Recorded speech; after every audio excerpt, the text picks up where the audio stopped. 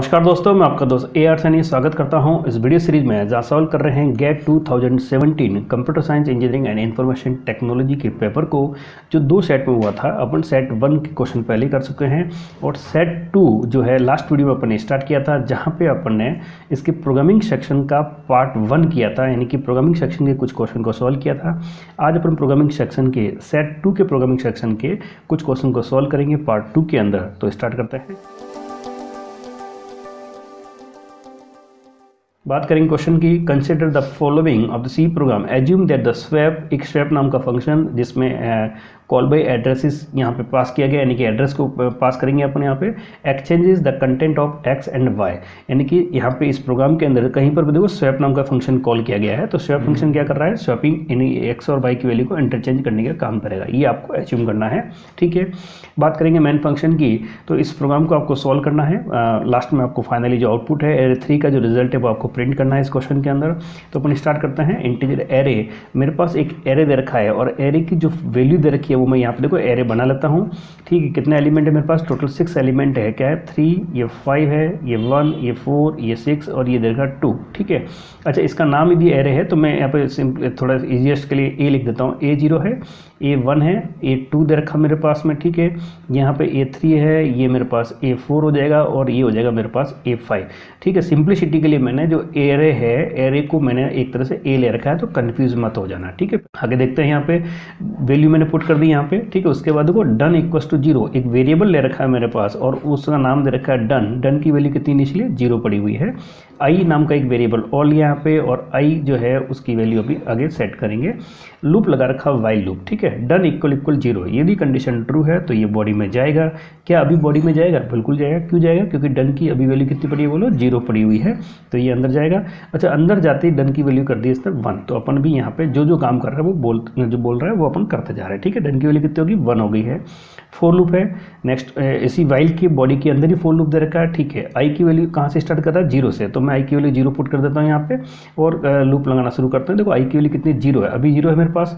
1 less than 4, क्या 1 less than equal then 4 है, बिल्कुल है, कंडीशन ट्रू है और ट्रू है तो इसकी बॉडी में जाएगा ये, और बॉडी में जाता है तो फिर यहाँ पे आएगा। अच्छा, आगे देखो इफ लगा रखा है, एक कंडीशन ऑपरेटर लगा रखा है यहाँ पे। देखो एरे यानी कि ai प्लस 1, यदि एरे आई जो है वो less then I plus array I plus 1 से है तो फिर ये स्वैप होगा, अदरवाइज स्वैप कॉल नहीं होगा। तो अपन ये बोल रहे कि एरे आई, मतलब मैं एक तरह से बोल दूं कि अभी देखो मैं ए लेके चल रहा हूं तो A0 is less than A1। क्यों, क्योंकि आई की अभी वैल्यू कितनी है, बोलो 0 है। क्या ये ट्रू है, बिल्कुल है, क्योंकि देखो A0 के मतलब कितना हो गया यहाँ पे 3 है, तो ये बोला 3 लेस देन 5, कंडीशन ट्रू है और ट्रू है तो फिर क्या मतलब है, बॉडी के अंदर जाएगा और स्वैप नाम का जो फंक्शन कॉल होगा। ऊपर बता रखा है कि यदि ये फंक्शन कॉल होता है तो इन दोनों की जो वैल्यू है वो इंटरचेंज हो जाएगी। तो मैं यहाँ पे इंटरचेंज भी साथ में कर देता। देखो ये 3 था तो ये तो हो जाएगा 5 और ये जो 5 था वो कितना हो जाएगा, 3 हो जाएगा। इंटरचेंज कैसे होता है, स्वैपिंग कैसे होती है ये आप जानते हो, मैं डायरेक्टली यहाँ पे स्वैप कर दिया है। ठीक है, और डन की वैल्यू कर दी 0, तो ये वापस डन की वैल्यू वो कितनी कर दी, बोलो 0 कर दी है। ठीक है, अच्छा आगे ये लूप जो है वो कंटिन्यू रहेगा और कंटिन्यू का मतलब ये जो इफ़ खत्म होने के बाद ये इफ़ हो गया और इफ़ के बाद में ये लूप है वो लूप कहाँ जाएगा, बोलो वापस नेक्स्ट इटरेशन पे आएगा, आई की वैल्यू को इंक्रीमेंट करेगा। आई की वैल्यू 0 से कितनी हो जाएगी, बोलो 1 हो जाएगी। तो आई की वैल्यू जब 1 है तो ये अपन बोल रहे हैं कि अच्छा 0 था 1 है तो 1 लेस देन इक्वल देन क्या है, 4, ये भी कंडीशन ट्रू है और कंडीशन ट्रू है तो ये हो जाएगा A1 लेस देन हो जाएगा मेरे पास A2। अच्छा A1 और A2 अभी एरे में जो A1 है वो क्या है, बोलो 3 है, तो ये 3 मेरे पास है। A2 की वैल्यू कितनी है, बोलो 1, कंडीशन होगी फॉल्स, मतलब कुछ भी इंटरचेंज नहीं होगा। क्यों, क्योंकि ये इफ़ की कंडीशन फॉल्स होगी, बॉडी में जाएगा ही नहीं। ठीक है, तो फिर आगे बढ़ेगा और नेक्स्ट इटरेशन पर आएगा। आई की वैल्यू अभी कितनी हो जाएगी, बोलो 2, मैं डायरेक्ट लिख दूँ यहाँ पे 2 less than equal then 4, condition again true है। यहाँ पे कंपेयर क्या होगा, A2 is less than A3, अभी A2 यानी कि एरे 2 की जो वैल्यू है वो कितनी है, 1 और A3 की वैल्यू कितनी है, बोलो 4 है, कंडीशन ट्रू है तो इंटरचेंज होगा तो ये तो हो गया 4 और ये कितना हो गया, बोलो 3 हो जाएगा, अच्छा 1 हो जाएगा। ठीक है, दोनों आपस में क्या कर देंगे अपन, इंटरचेंज कर देंगे, तो ये हो गया मेरे पास इंटरचेंज 4 और 1। ठीक है, नेक्स्ट इटरेशन पर आगे बढ़ेंगे और आई की जो वैल्यू है वो होगी मेरे पास 3। अच्छा 3 less than equal then 4, condition again true है। आगे बढ़ेगा A3 जो है लेस देन A4, देख लेते हैं A3 की वैल्यू कितनी है, बोलो 1, इज़ लेस देन A4 की वैल्यू 6, कंडीशन ट्रू है, ये भी इंटरचेंज होगा, तो ये तो हो गया 6 और ये हो जाएगा मेरे पास 1। ठीक है, आगे देखते हैं, I की वैल्यू हो गई मेरे पास 4, तो 4 less than equal then 4, condition true है। बात करेंगे अपन A4 is less than A5, A4 की वैल्यू कितनी है बोलो अभी 1, लेस देन A5 की वैल्यू 2, कंडीशन अभी भी ट्रू है, तो ये भी इंटरचेंज होगा, तो 2 और ये क्या हो जाएगा 1 हो जाएगा। ठीक है, अच्छा नेक्स्ट इटरेशन पे आएगा और I की जो वैल्यू है वो हो जाएगी 5। ठीक है, और 5 less than equal then 4, condition क्या होगी बोलो फॉल्स हो जाएगी। जैसे लूप फॉल्स हो गया है तो वो यहाँ पे आ जाएगा और यहाँ से फिर क्या आ जाएगा, इस नेक्स्ट लूप पे आ जाएगा जो यहाँ पे लिख रखा है आगे अपन ने। ठीक है, अपन बात करते हैं नेक्स्ट पेज पे आ गए अपन यहाँ पे, और यहाँ पे जैसे आए हैं तो I की जो वैल्यू है वो कितनी पड़ी है बोलो 5 पड़ी हुई है मेरे पास में। ठीक है, 5 जो है वो ग्रेटर देन इक्वल देन 1। अच्छा अभी एरे में क्या पड़ा हुआ 5 3 4 6 2 1, ये आपको ध्यान रखना है। ठीक है, नेक्स्ट जो लूप क्या बोल रहा है 5 ग्रेटर देन इक्वल देन 1, यदि कंडीशन ट्रू है तो फिर वापस वो चेक कर रहा है, क्या चेक कर रहा है बोलो, ए जो आई की वैल्यू 5 है, ए ही ले रहा हूँ, एरे को ध्यान रखना 5, और फिर ये हो जाएगा मेरे पास A4, क्या A5 की वैल्यू A4 से बड़ी है, देख लेते हैं, A5 कितना है बोलो 1, ग्रेटर देन A4 कितना है 2, कंडीशन फॉल्स होगी, मतलब इस बॉडी में इफ की बॉडी में नहीं जाएगा। ठीक है, अच्छा नेक्स्ट इटरेशन पे आएगा ये, और नेक्स्ट इटरेशन का मतलब क्या होगा, यहाँ से यानी इस लूप से कहाँ जाएगा बोलो, ये वापस आ जाएगा इस नेक्स्ट इटरेशन के ऊपर, और नेक्स्ट इटरेशन क्या बोल रहा है कि I की जो वैल्यू है वो 1 से घटा दो तो 4 हो जाएगी। अच्छा 4 greater than equal then, condition again true है, तो ये क्या बोल रहा है A4 क्या A3 से बड़ा है। अच्छा A4 की वैल्यू कितनी है बोलो अभी, राइट नाउ इस एरे में A4 की जो वैल्यू वो पड़ी है 2, ठीक है, और A3 की वैल्यू पड़ी है 6, कंडीशन अभी भी क्या होगी बोलो फॉल्स हो चुकी है। अगली बार वापस जाएगा, I की वैल्यू हो जाएगी 3, जैसा कि लूप बोल रहा है 3 greater than equal then 1, condition again true है, यानी A3 जो है वो कंपेयर होगा किससे बोलो A2 से। A3 की वैल्यू कितनी पड़ी देखो अभी, A3 जो पड़ा है वो 6 पड़ा हुआ है, और A जो 2 है वो पड़ा हुआ कितना बोलो 4 पड़ा हुआ है, तो कंडीशन ट्रू है, और ट्रू है तो ये क्या हो जाएगा इंटरचेंज हो जाएगा, रखना, तो ये इंटरचेंज होते ही ये तो हो जाएगा 6 और ये क्या हो जाएगा बोलो 4 हो जाएगा। ठीक है, तो ये आपको चेंज करते रहना है। नेक्स्ट पे देते हैं, अगली बार जब जाएगा आगे तो आगे जाने का मतलब क्या हुआ बोलो, I की वैल्यू कितनी हो जाएगी 2। अच्छा डन की वैल्यू बीच में 0 हो रही है, जब भी शॉप हो रहा है डन 0 हो रहा है, डन अभी मेरे पास 0 ही पड़ा हुआ है, तो ओवरराइट करने की जरूरत नहीं है। ठीक है, बात करेंगे 2 greater than equal then 1, condition अभी भी ट्रू है, तो A2 जो है वो चेक होगा किसके साथ, कंपेयर होगा A1 के साथ में, क्या A2 की वैल्यू A1 से बड़ी है, A2 की जो वैल्यू है वो कितनी है बोलो 6 है, A1 की वैल्यू कितनी है बोलो 3 है, कंडीशन अभी भी ट्रू है, तो ये भी इंटरचेंज होगा, मतलब ये तो हो जाएगा 6 और ये हो जाएगा कितना बोलो 3 हो जाएगा। ठीक है, आगे बढ़ते हैं, और I की वैल्यू हो जाएगी मेरे पास 1 greater than equal then 1, condition true है, तो A1 जो है वो कंपेयर होगा किससे A0 के साथ में, क्या A1 की वैल्यू A0 से बड़ी है, A1 की वैल्यू है 6, ठीक है, A0 की वैल्यू है कितनी बोलो 5, कंडीशन ट्रू है तो इंटरचेंज होगा, तो ये तो हो जाएगा 6 और ये कितना हो जाएगा बोलो 5 हो जाएगा। ठीक है, अच्छा अगली बार नेक्स्ट इटरेशन पे आएगा, I की वैल्यू हो जाएगी 0, ठीक है, और 0 greater than equal then 1, condition हो जाएगी फॉल्स, तो ये लूप भी यहाँ पे हो गया एंड। ठीक है, अच्छा यहाँ से ये जो ब्रश दे रखा है, ये जो क्लोज ब्रश है, ये किसका पता है, इस वाइल लूप का ब्रश है, तो यहाँ से ये वापस जो है वो कहाँ पे आएगा, इस नेक्स्ट इटरेशन पे आएगा जैसे ही वाइल लूप खत्म हो जाएगा। ठीक है, मैं सबसे पहले तो वो एरे बना लेता हूँ जो फाइनल एरे मेरे पास रहा था। ठीक है, उसमें क्या एलिमेंट्स बचे थे मेरे पास, देखो 6 5 3 4 2 एंड 1, यहाँ पे नाम दिया था अपन ने A0 का, एरे को A लिखा था अपन ने, A1 है, ठीक है, ये A2 है, ये मेरे पास A3 है, फिर ये A4 है, और ये क्या था A5 था, मैंने दोबारा लिख दिया यहाँ पे। ठीक है, बात करेंगे डन की, क्या डन नाम का जो वेरिएबल था उसकी वैल्यू कितनी थी बोलो 0 रही होगी लास्ट में, क्यों, क्योंकि यहाँ पे जो स्वेप हुआ था तो डन की वैल्यू कितनी थी बोलो 0। ठीक है, जब ये वापस वाइल के पास आएगा तो डन की वैल्यू 0 होने के कारण कंडीशन क्या हो जाएगी बोलो ट्रू हो जाएगी, और ट्रू है तो ये बॉडी में जाएगा और डन की वैल्यू क्या कर देगा बोलो 1 कर देगा। ठीक है, अपन बात करते हैं यहाँ पे I की वैल्यू कितनी स्टार्ट करते हैं 0 से, सबसे पहले I की वैल्यू 0 है, देखते हैं 0 less than equal then 4, condition true है, कंडीशन ट्रू है, चेक करते हैं अंदर के A0 क्या A1 से छोटा है, देखते हैं 6 लेस देन 5, कंडीशन क्या होगी फॉल्स हो गई है। अगली बार I की वैल्यू 1 क्यों, क्योंकि iteration next I plus plus दे रखा है, I प्लस प्लस का मतलब इंक्रीमेंट करेगा, I की वैल्यू हो जाएगी 1, then 1 less than equal then 4, condition true है, तो ये चेक करेगा A1 लेस देन A2 है क्या, देखते हैं A1 की वैल्यू 5 है, लेस देन A4, कंडीशन क्या हो जाएगी ट्रू फॉल्स हो जाएगी। अगली बार देखते हैं जब I की वैल्यू 2 हो जाएगी, 2 less than equal then 4, condition true है, क्या A2 जो है वो लेस देन A3 है, A2 का मतलब कितना है बोलो 3, लेस देन, और A4 का मतलब कितना हो गया 4, अच्छा ये 5 नहीं, यहाँ पर कितना था बोलो 3 पड़ा हुआ था। ठीक है, 3 लेस देन 4 कंडीशन बिल्कुल ट्रू है, और कंडीशन ट्रू है तो फिर क्या करेगा, ये अंदर जाएगा और स्वैप करेगा। स्वैप का मतलब ये हो जाएगा 4 और ये कितना हो जाएगा बोलो 3 हो जाएगा। ठीक है, आगे बढ़ते हैं। आई की वैल्यू कितनी हो जाएगी मेरे पास बोलो, अच्छा डन की वैल्यू भी कितनी होनी साथ में 0 हो जाएगी, 1 से कितनी हो जाएगी वापस 0 हो जाएगी, ये आपको ध्यान रखना था।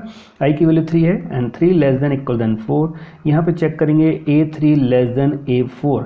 अच्छा A3 की वैल्यू कितनी है बोलो, अभी 3 पड़ी हुई है। A4 की वैल्यू कितनी है 2, कंडीशन फॉल्स है। अगली बार आई की value 4, 4 less than equal then 4। A4 को चेक करूंगा मैं A5 के साथ में, A4 की वैल्यू है 2 एंड लेस देन A5 की वैल्यू 1, कंडीशन होगी फॉल्स। ठीक है, अच्छा यह फॉल्स हो गया, आगे बढ़ेगा और आई की वैल्यू कितनी हो जाएगी बोलो 5 हो जाएगी। 5 होते ही कंडीशन क्या हो जाएगी, फॉल्स हो जाएगी। इस लूप से आ जाएगा बाहर और फिर यहाँ से जो है वो पहुँच जाएगा नेक्स्ट लूप में, और नेक्स्ट लूप आपको क्या बोलता है कि आई की वैल्यू है वो 5 से स्टार्ट करनी है, कहाँ तक 1 तक जाना है। तो सबसे पहले 5 greater than equal then 1, condition true है। ठीक है, बात करेंगे अपन A5 को कंपेयर कर रहे हैं, A5 क्या बड़ा है A4 से, A5 की वैल्यू है 1 एंड ग्रेटर देन A4 की वैल्यू है 2, कंडीशन होगी फॉल्स।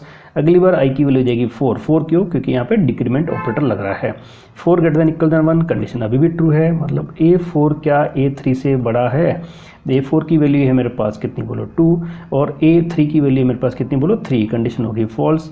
अगली बार देखते हैं I3 हो जाएगा, तो 3 greater than equal then 1, A3 is greater than A2, ये है क्या, देखो यहाँ पर बात करते हैं, ये कितना मेरे पास बोलो 3, कौन A3 जो है वो तो है मेरे पास 3 और A4 जो है वो 4, कंडीशन होगी फॉल्स। अगली बार आई की वैल्यू हो जाएगा 2, 2 ग्रेटर देन इक्वल देन 1, ये हो जाएगा A2 is greater than A1, A2 की वैल्यू मेरे पास 4, A1 की जो वैल्यू है वो मेरे पास 5, कंडीशन फॉल्स। अगली बार आई की वैल्यू 3 है, तो ये हो जाए आई की वैल्यू हो जाएगी 1, तो ये हो गया 1 greater than equal then 1, condition true है। A1 greater than A0, A1 की वैल्यू जो है वो मेरे पास 5 है और A0 की वैल्यू 6 है, कंडीशन हो जाएगी फॉल्स। अगली बार आई की value 0 and 0 greater than equal then 1, condition हो जाएगी फॉल्स। ठीक है, तो यहाँ पर जो फाइनली मेरे पास है एरे रहेगा 6 5 4 3 2 1, डन की वैल्यू रहेगी 0। वापस यहाँ से जब यहाँ पे आ जाएगा, डन अभी भी मेरे पास कितना पड़ा हुआ बोलो 0 पड़ा हुआ है। ठीक है, डन की वैल्यू अंदर जाऊँगा और कितनी कर दूंगा वापस 1 कर दूंगा। ठीक है, 1 करते आई की वैल्यू 0 से आई की वैल्यू 4 तक जाएगा और जाने का मतलब स्वैप करेगा। अच्छा अपन बोल रहे हैं कि A0 A1 से बड़ा है नहीं है, होगा तो डन 0 होगा, डन 0 नहीं होगा। ध्यान रखना, इसको अपन बार बार किया है तो समझ में आ रहा हो आपको।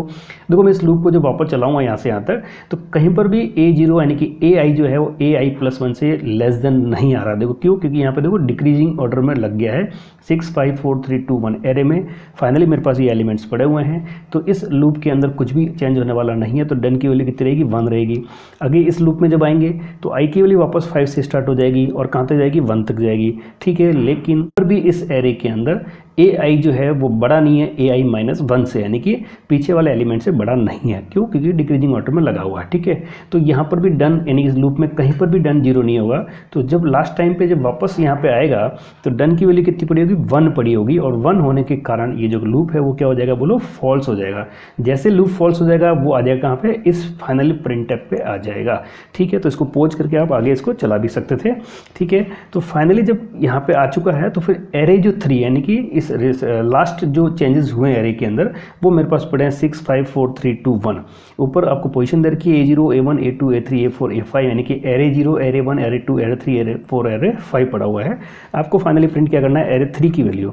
एरे 3 में क्या पड़ा, देखो 3 पड़ा हुआ है, तो ये जो है वो आपका रिजल्ट हो जाएगा। एरे 3 का मतलब ऑप्शन नंबर क्या हो जाएगा, सी जो है इसका करेक्ट आंसर हो जाएगा। बात करते हैं नेक्स्ट क्वेश्चन की। Consider the following C program. आपको एक प्रोग्राम दे रखा है जिसमें stdio.h और string.h को अपेंड कर रखा है। क्यों, क्योंकि यहाँ पे स्ट्रिंग लेंथ फंक्शन जो है वो काम में लिया गया है। ठीक है, मेन फंक्शन दे रखा है, इस प्रोग्राम को आपको चलाना है और इसका एक फाइनल जो आउटपुट है वो आपको लेके आना है। तो अपन जैसे बोल रहा है वैसे करते जाते हैं। सबसे पहले क्या किया इसने, एक स्ट्रिंग डाली है गेट CSIT 2017, वो सी से पॉइंट करा दी है। तो अब मैं यहाँ पे लिख भी देता हूँ स्ट्रिंग को। ये स्ट्रिंग में जितने नंबर ऑफ एलिमेंट्स है वो अपन यहाँ पे स्ट्रिंग में डाल देते हैं। ठीक है, तो सबसे पहले है मेरे पास G, ठीक है, फिर मेरे पास A है, फिर मेरे पास T दे रखा है, उसके बाद E दे रखा है, उसके बाद C है, फिर S है, उसके बाद I दे रखा है, फिर T दे रखा है CSIT गेट CSIT, उसके बाद 2 दे रखा है, उसके बाद 0 दे रखा है, फिर 1 दे रखा है, फिर 7 दे रखा है और फिर उसके बाद में फाइनली नल दे रखा है। ठीक है, यहाँ से ये अपन काउंट नहीं करना है। ठीक है, तो मेरे पास ये एलिमेंट्स कुछ पड़े हुए हैं, मैं इंडेक्स लिख देता हूँ। चलो ऊपर 0 1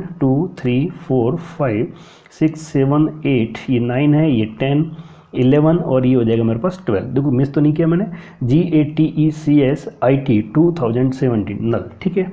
ये पॉइंट करेगा सी नाम का एक पॉइंटर वेरिएबल दे रखा है जो इसको स्ट्रिंग को पॉइंट कर रहा है, मतलब सी इसको क्या कर रहा है बोलो, पॉइंट कर रहा है। नेक्स्ट स्टेटमेंट में आ जाते हैं, सी में जो पड़ा है वो डाल दो पी में। सी में क्या पड़ा होगा, इस स्ट्रिंग का एड्रेस पड़ा होगा, वो डाल दो पी में। तो पी जो है वहाँ पर भी वही वैल्यू डालनी है, तो पी भी इसको क्या कर रहा है बोलो, पॉइंट करेगा। सी एंड पी दोनों इसको पॉइंट कर रहे होंगे, क्लियर है, यहाँ तक कोई दिक्कत नहीं है। नेक्स्ट स्टेटमेंट देखते हैं, प्रिंट एप। अच्छा फाइनली मुझे कुछ प्रिंट करना है, एक वैल्यू प्रिंट होने वाली है। क्या वैल्यू, देखो इसका रिजल्ट मुझे लेके आना है, ठीक है। तो ये लिखा क्या है, strlen, ठीक है, लेन एक स्ट्रिंग लेंथ का फंक्शन है, ठीक है। जो स्ट्रिंग इसमें पास करूंगा उसकी लेंथ निकाल के लाने वाला है। लिखा क्या है, सी प्लस ये लिखा हुआ है 2p माइनस 6p एंड -1, ठीक है। और ये मुझे जो रिजल्ट है वो मुझे प्रिंट करना है। अच्छा बात करेंगे अपन आगे, strlen, सी का मतलब एक एड्रेस दे रखा है, वो मैं यहाँ पर रख देता हूँ। 2p मतलब वैल्यू दे रखी है, 2p का मतलब कौन है, देखो 2p बोलूँ या p2, दोनों क्या होंगे, सेम होगा। तो 2p का मतलब कितना हो गया है, p जिसको पॉइंट कर उसका सेकंड नंबर का जो 2 इंडेक्स है जो है वहाँ पे क्या पड़ा हुआ, टी। तो ये मेरे पास कैपिटल टी आ गया है, माइनस यहाँ पे क्या देखो 6p यानी कि p6 पे कौन पड़ा हुआ, i। तो मैं यहाँ पे i प्रिंट कर देता हूँ एंड -1, ठीक है। अच्छा आगे देखते हैं, strlen, ये बात करेंगे सी, ये तो है एड्रेस मेरे पास, ये मेरे पास टी जो है वो एक तरह से कैरेक्टर है, और कैरेक्टर होने के कारण यहाँ पे देखो इसका आस्की वैल्यू कितना होगा, टी का जो आस्की वैल्यू होता है वो होता है 84, ठीक है। आई का जो आस्की वैल्यू होता है वो होता है 73 और -1, ठीक है। आगे देखते हैं, strn सी प्लस, यहाँ पे देखो कितना हो गया, एक तरह से 84 माइनस 73 कितना होगा बोलो, 11 -1, ठीक है। और आगे देख लेते हैं क्या है, strlen, ठीक है, सी प्लस ये हो जाएगा मेरे पास 10। अच्छा किसी स्ट्रिंग जो है मेरे पास, सी एक स्ट्रिंग है, सी यदि होती है तो ये पूरी कंप्लीट स्ट्रिंग होती है गेट CSIT 2017, बट C+1 होता तो फिर यहाँ से A से स्टार्ट हो रही होती है स्ट्रिंग, और C+10 का मतलब इसमें मतलब इंडेक्स नंबर 10 से जो है वो स्ट्रिंग आपकी शुरू हो रही होगी। तो एक तरह से इसका मतलब क्या हुआ है, मुझे किस स्ट्रिंग की लेंथ पता करनी है, वो स्ट्रिंग एक तरह से क्या होगी, C+10 यानी कि 17, ठीक है, 17 यानी कि 17 जो ये वाला है वो मुझे पता करनी है। स्ट्रिंग है ना, 17 नंबर नहीं है, वो एक स्ट्रिंग का पार्ट है, और मुझे इस स्ट्रिंग की लेंथ पता करनी है, वो भी इंटीजर टाइप में इसका रिजल्ट आएगा। तो देखो 17 की जो लेंथ है वो कितनी होगी, एक तरह से 2 हो गई है। तो यहाँ पे जो फाइनल जो रिजल्ट आएगा वो कितना आएगा, 2 आ जाएगा, ठीक है। तो ये ऑप्शन नंबर बी जो है इसका करेक्ट आंसर हो जाएगा। इस वीडियो में अपन इतना ही पढ़ेंगे। Thanks for watching video. यदि वीडियो पसंद आया तो लाइक कीजिए, शेयर कीजिए और कमेंट जरूर कीजिए, और आपकी जो भी क्वेरी है वो आप कमेंट के रूप में जरूर दीजिएगा।